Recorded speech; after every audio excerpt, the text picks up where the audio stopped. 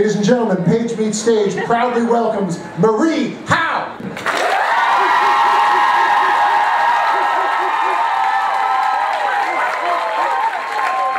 So here's a poem in celebration of that. It took about 20 years to write this poem until I finally realized it was a praise poem. It was a poem of praise, practicing. I want to write a love poem for the girls I kissed in 7th grade.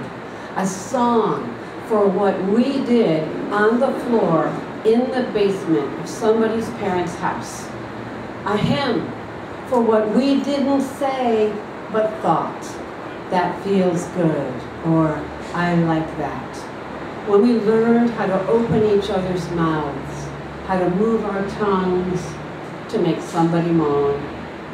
We called it practicing. And one was the boy, and we paired off maybe 6 or 8 girls and turned out the lights and kissed until we were stoned on kisses and lifted our nightgowns or let the straps drop. And now you be the boy.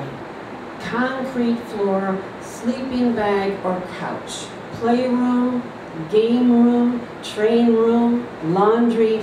Linda's basement was like a boat with booths and portholes instead of windows. Gloria's father had a bar downstairs with stools that spun, plush carpeting.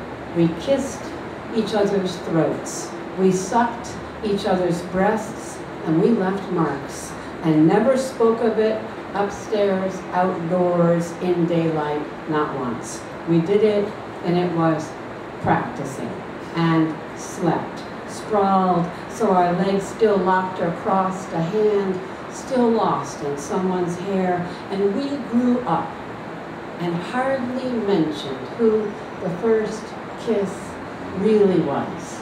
A girl, like us, still sticky with the moisturizer we had shared in the bathroom.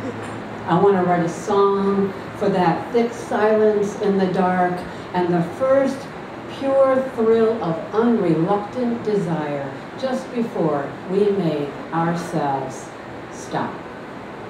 Thank you.